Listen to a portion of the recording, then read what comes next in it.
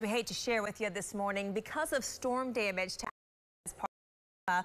Lee Span's Run for Fun 5K this weekend has been canceled.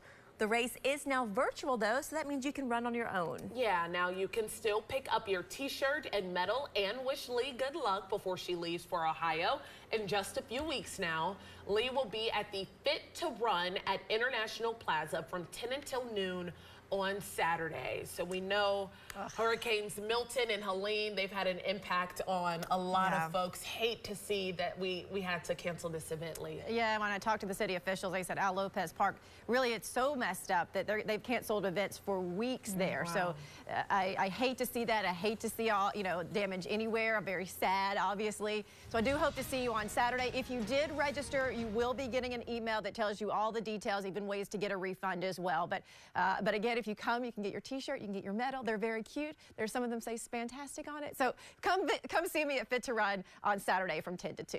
Right now we're checking